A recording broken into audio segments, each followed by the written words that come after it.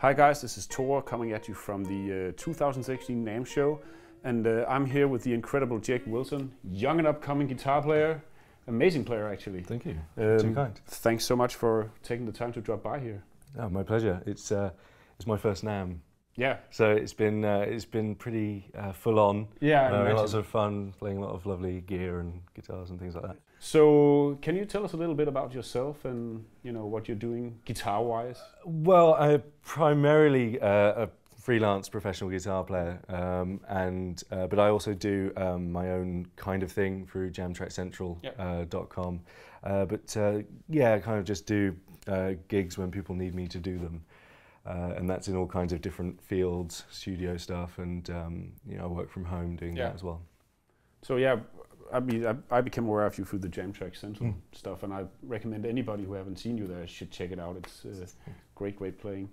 So we've been messing about a bit with the Hall of Fame Reverb pedal, and you talked a little bit about what you were looking for in a reverb, and also what you weren't looking for. Can you give a little insight into that?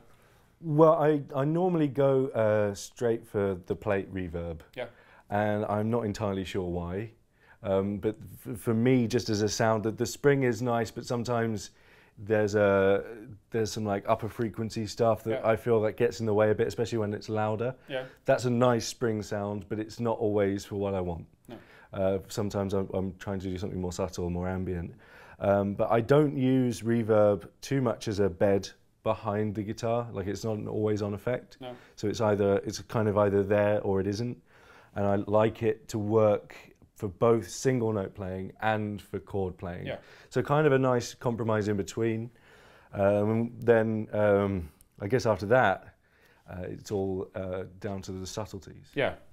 So we've been tweaking a bit about on this, basically, kind of coming up with something you like. Can you give us a short example of how it sounds? Yeah, this is a kind of medium to large plate, right? Yeah. So this kind of works for single note playing. But it also works really nicely on the chordal stuff. Just that sort of texture behind it.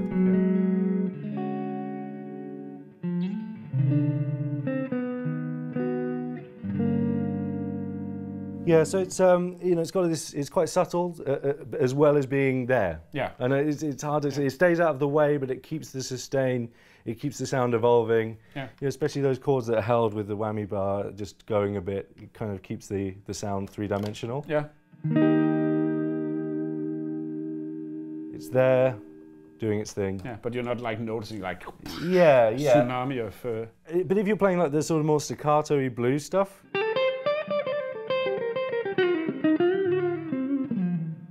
It's there. Yeah, it is. It's there. It's nice.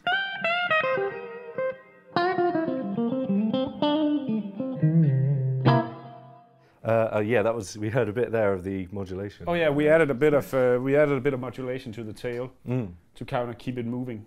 That's it. Yeah, obviously not on the front of the pedal itself, but that's one of the cool things about the secret things inside. Yeah, and then I mean in terms of the tone, you liked quite a wide spectrum of the different sounds in terms of the EQing of the tail. So with the tone knob, you can actually dial it in from being quite bright to quite dark. Is the way we set it up. 12 o'clock is what like the basic sound of it. Yeah, average. And then you made it so that if you crank this up, you get something that's a little bit more drastic. Sure.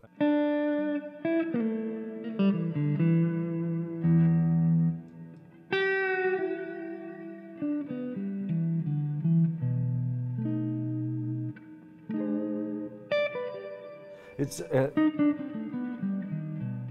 more of a Allan Holdsworth ambient.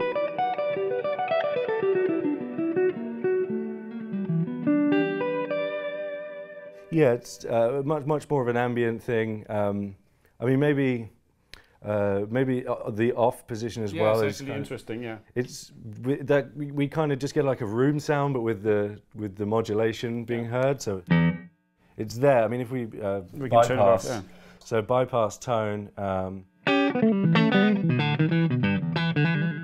I'll try to play a similar lick here.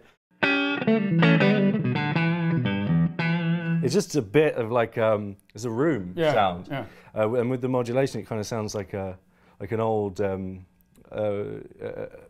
older reverb unit. Yeah. Small room. Really, really nice sound. Yeah.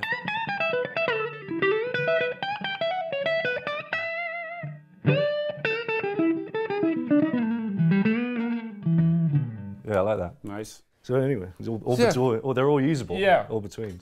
So I mean, that's pretty much the pedal. Do you have an idea for what we should call the TonePrint? Well, it's a plate reverb, and I'm a big fan of both Allan Partridge and Allan Holdsworth. So we're going to call it Allan's Big Plate. That's perfect. I'll type that in. There we go. Okay. Thanks so much for doing this. Oh, my pleasure.